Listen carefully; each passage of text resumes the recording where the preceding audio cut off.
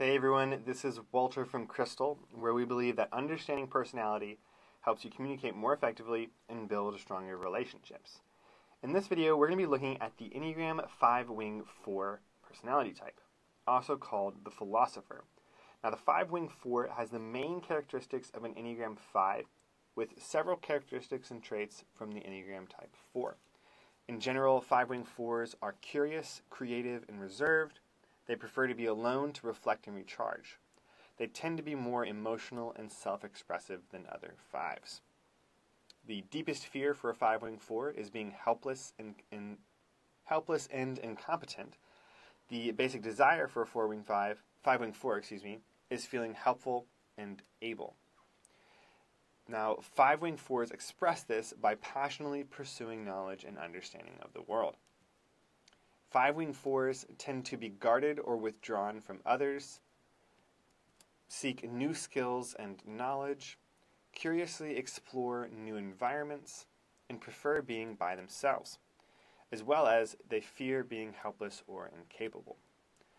Some common strengths for a 5w4 are going to be creative thinking and expression, ability to work well independently, observing and understanding small details, and a deep level of focus and attentiveness.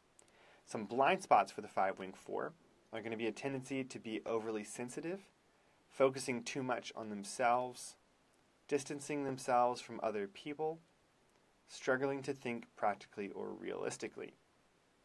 Some motivators for the 5w4. These are going to be things that drive energy to a 5w4. Learning a valuable new skill, developing their understanding of the world, time to reflect and think on their own, feeling appreciated and admired. On the other side of that, some stressors, things that take energy from a 5w4, are going to be spending too much time around others, feeling overwhelmed and incompetent, being unable to adequately express themselves, criticism from those around them. With all that in mind, here are some common jobs that a 5w4 will most likely enjoy: engineer, novelist, composer, accountant, author, inventor, scholar, and auditor.